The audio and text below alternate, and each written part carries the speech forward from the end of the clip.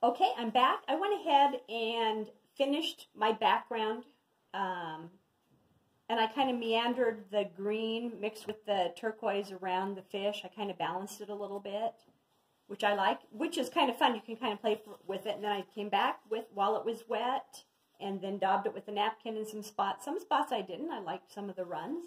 Now, the nice thing about this, too,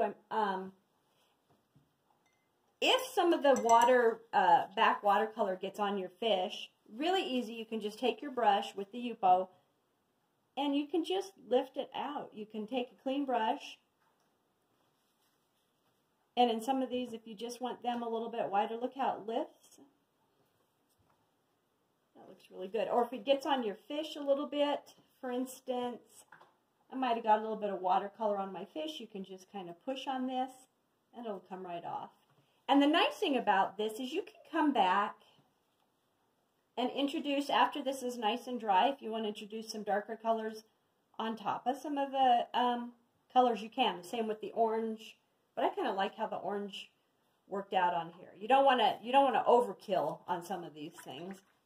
Now I'm going to take a little bit of black and I'm going to just very lightly dry brush in an eye, and it's just the idea there's an eye. You don't do much. That's all you do.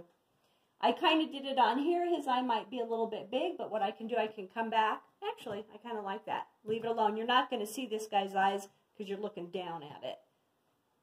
So that looks pretty good. Then I'm going to take my liner, and I've got my cerulean blue and burnt umber. Heavy on the cerulean blue and heavy on the burnt umber, and I'm going to show you my fins. After this is nice and dry, just let it sit and let it dry. You can just take your liner brush, and if you want to outline it a little bit, and give some lines in your fins.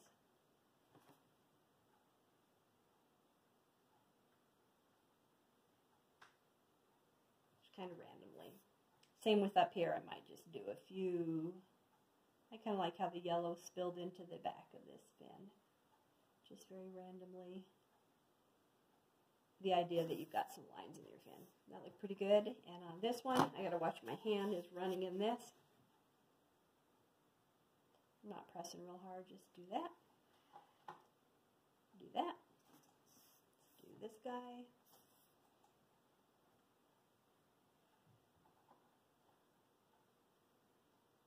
Give the illusion that you got some lines. Same with this. Just do, this is all dry by the way, just draw some lines in here. Don't need to do them on the little fish because he's so tiny.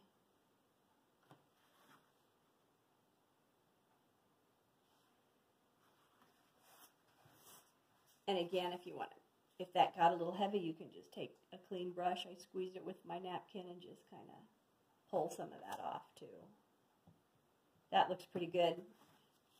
And then, for instance, on that, if I want to lighten this a little bit, I can just pull so that if a little bit of the watercolor got on this, if I want to have light colored fins on there, that looks pretty good. And then you can just kind of come back. I accidentally ran my hand in here. Just come back. You can fix these so easy. Just come back. Get the napkin out. Just do a crinkle. There you go. Easy peasy. So, that is how you do a koi. Really easy. Just be loose. And they can go in any direction. You could even, if you want to be adventurous, have one of the kois go underneath the koi. And you know, if your fins are a little too dark, you're like, wow, they were pretty dark, just take a clean brush, give it a squeeze, and then you could even just lift a little bit. You can lift and take off and put back on, lift, take off, and put back on. This one, if I want my lines to be a little bit skinnier, you can lift.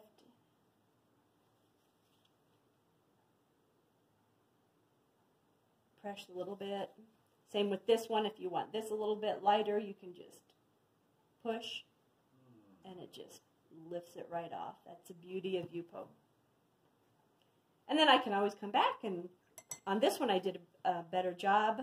Put my lines back in with my liner brush, but that looks And this guy, if I want to lighten, you know, the top of this fin that's on his back, I just take a clean brush and just push. The great thing about these guys is they're so abstract and they're so fun. So give it a go. They can be, you could even just do one big fish if you wanted to. Have fun and go paint a koi.